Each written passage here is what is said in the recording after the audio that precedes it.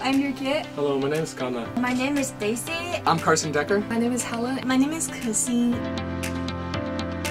He's one of the funniest professors here, I think. I love taking his class, although I got a B+. Yeah.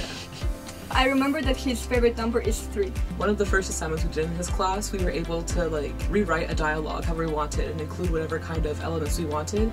And I just remember he responded to mine with fierce in the comment section. I thought that was funny and it stuck with me, so.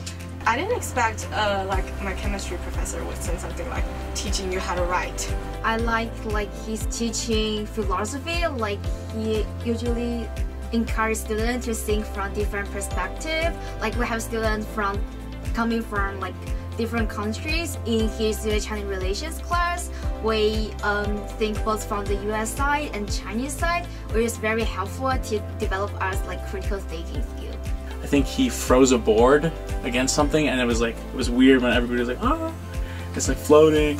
Yeah. Because I feel like students can really learn a lot from the professor that is not just boringly teaching something, but actually add some spice into his course, into their courses.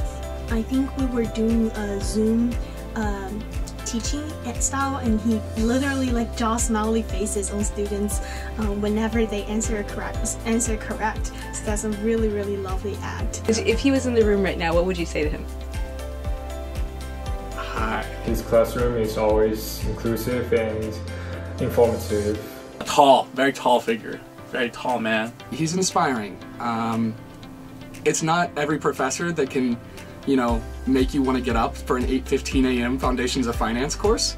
So, to draw me out of bed every other morning to do that, yeah, I think there's just something special about him. He made, the journey of learning really exciting. He was the guy that led me into the door of finance, because it was the first class that I taught that has very professional stuff. It's all about math, and math is what finance is about, and he is really the professor that teach me this thing. So I really want to thank him, and of course I hope him all the best.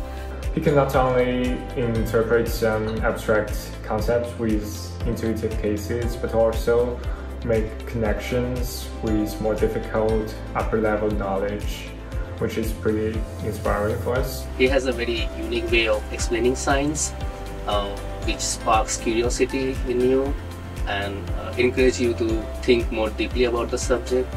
And he also have a good sense of humor, makes learning quite enjoyable and engaging, I guess. Thank you, Prof. Eva, for all your support during my 4-year A1 Shanghai journey. I would really like to thank Professor Glover. His class is one of the triggers that actually makes me continue to study chemistry. I think you deserve this teaching award, and congratulations. Thank you, Professor Offer, for being my teacher, and I will be forever grateful for being one of your students. We love you! And remember, no labels.